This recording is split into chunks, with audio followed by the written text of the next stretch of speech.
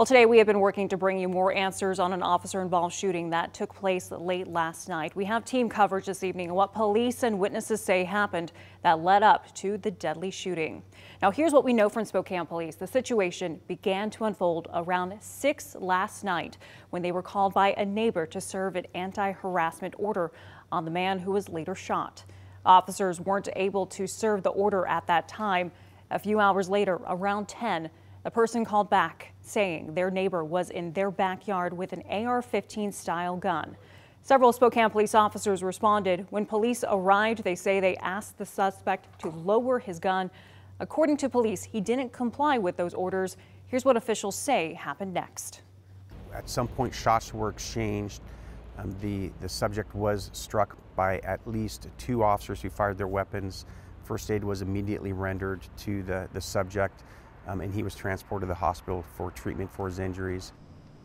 Spokane police says the man died from his injuries at the hospital. Chief Meidel says they also found a gun near the man.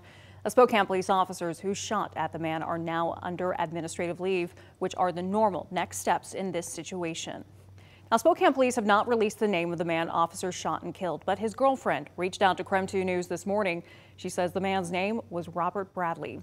KREM 2's Nicole Hernandez begins our team coverage with an exclusive interview. Robert's girlfriend shared photos and videos of the moments before, during, and after police fired their weapons.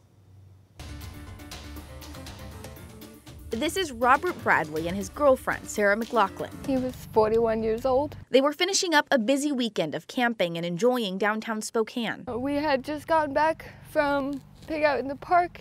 We were camping. Gotcha.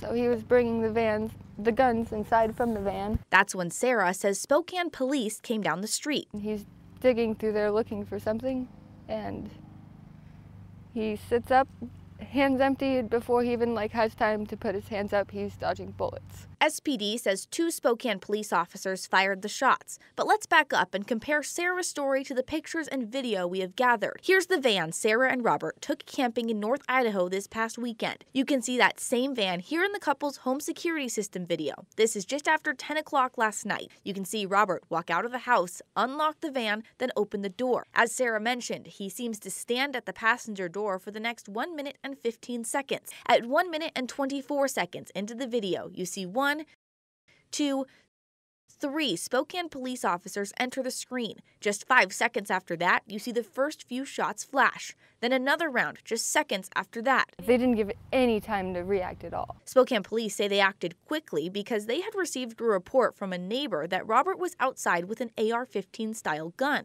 No, he wasn't just wandering around with a gun in his hand. He was just loading stuff in and out like you do after your camping trip, you know? Sarah says the person who called police is their next door neighbor. Leading up to this was property line dispute. Sarah says he had left this note threatening to tow away and trash anything over his property line. She says both Robert and the neighbor started the process of anti-harassment orders. Nobody was threatened. There was no reason for anybody to get hurt. Now Robert's family is left with frustration. He didn't even have time to put his hands up before they shot him. There were kids in the house, dogs in the house, me at the front door with bullets just flying everywhere for no reason.